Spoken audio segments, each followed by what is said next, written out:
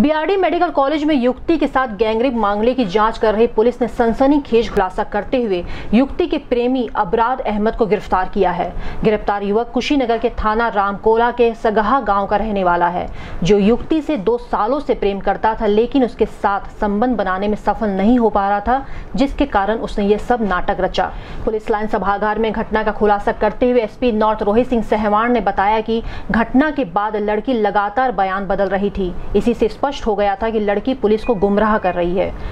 Gorakhpur news से बात करते हुए एसपी नॉर्थ ने बताया, जो लड़की है उसने मुकदमा लिखा है, इसमें कोई जो कुछ नाम लिखा है उसने, तो वो हमने बहुत छानबीन की, उसमें तो पता चला कि सारे जो उसने रहने वाला तो ये महाराज कुशीनगर का और मुरादाबाद में पढ़ता है, मतलब ये वहाँ पढ़ता है। बाद में कुछ इसने समझाया तो वापस बलरामपुर अपने घर चली गई। इसके बाद क्या हुआ कि इनका बातचीत होती थी, तो उनके घर वालों को पता था, लड़की घर वालों को पता था, तो उसको हमने रिकॉर्ड्स निकलवाया तो पता चला कि ये लड़की किसी और नाम से रुकी है, लड़के ने अपना आईडी कार्ड दिया था। तो उस बात के पूरे सबूत हैं कि 6 तारीख को 6 जून को यहाँ पे आते हैं, रात को रुके। 23 जून की देर रात को मेडिकल कॉलेज में एक मामला सामने आया था, जिसमें एक युवती, एक पीड़िता अर्धनग्नावस्था में भाग रही थी, जिसको वहाँ के मेडिकल जो नर्स हैं उनके द्वारा उसको पुलिस के सुपुर्द किया गया था। उसके बाद पुलिस के द्वारा इसमें मुकदमा पंजीकृत किया गया और जो पीड़िता है उसके बयान के आधार पर इसमें मुकदमा पंजीकृत कराया गया। पुलिस के द्वारा जब युवती के पीड़िता के बयान लिए गए और अन्य साक्ष्यों की जो छानबीन की गई, तो इसमें पाया गया कि जो पीड़िता है उसने बहुत सारी चीज़ें, जो तथ्य उनको छुपाया जा रहा था पीड़िता के द्वारा, और ऐसा उसने अपने घर वालों से डर के जो तथ्य उनको छुपा रही थी। फिर बाद में ये पता चला कि रमज़ान से पहले जो पीड़िता है वो एक युवक है उसके साथ, अबरार नाम का जो युवक है उसके साथ भागी थी, जो मुरादाबाद गई थी। उसके बाद एक दिन के बाद वापस बलरामपुर आ गई थी। फिर जांच में और भी चीज़ें पता चली, जिसमें यह पाया गया कि 6 जून को जो इसका प्रेमी है, 2 साल से इनका प्रेम संबंध था, 6 जून को ये यहाँ पर एक गेस्ट हाउस है धर्मशाला में, यहाँ गोरखपुर ये आए थे और रात्रि को यहाँ ये रुके थे। इसके बाद जो युवती थी वो अपने घर वापस गई और युवती के जो माता पिता थे उनको इस प्रेम संबंध के बारे में पता था और वो इसका विरोध करते थे, और इस वजह से जो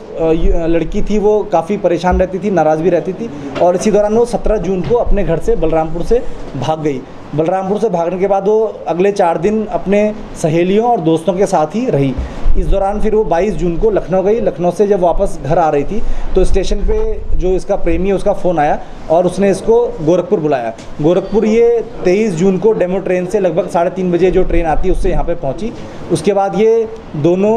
क्योंकि ये इसका जो प्रेमी है उसके पास इतने रुपए नहीं थे कि वो गेस्ट हाउस में रुके, तो ये मेडिकल कॉलेज चले गए जहाँ भीड़भाड़ रहती है, वहाँ इन्होंने खाना वगैरह खाया। शाम को जब वहाँ पे सुनसान हो गया तो इसके जो प्रेमी है इसको ये पता था कि जो युवती है वो अन्य लोगों से और लड़कों से भी बात करती है, और इसके मन में खींच थी कि ये अन्य लड़कों से बात करती है, मुझसे भी बात करती है, और शादी की बात भी नहीं हो पा रही थी इससे। तो इसने उसी दौरान इसके मन में उसके साथ ज़बरदस्ती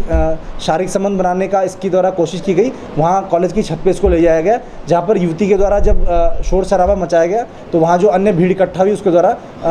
उस युवती को बचाया गया, और जो युवक है भीड़ का फ़ायदा उठाकर वहाँ से भाग गया। तो पुलिस के द्वारा ये पूरी जो छानबीन की गई है, इसमें युवती ने फिर बाद में बयान दिया, जो पीड़िता है, कि जो इसका प्रेमी है उसी के द्वारा इसके साथ ज़बरदस्ती करने की कोशिश की गई और बलात्कार का प्रयास किया गया। इसका हम पुलिस के द्वारा अब आज 164 का बयान कराया जाएगा और जो इसका जो अभियुक्त है उसको गिरफ्तार करके जेल भेजा जा रहा है। जो पीड़िता है उसके द्वारा कुछ काल्पनिक चरित्रों को इसमें बनाया गया। वो बाद में पता चला कि वो घर वालों के दबाव से, घर वालों के डर के, भयभीत के होने के कारण उसके द्वारा ऐसे काल्पनिक पात्रों को इसमें लाया गया, जिससे कि इसका जो प्रेमी है वो इस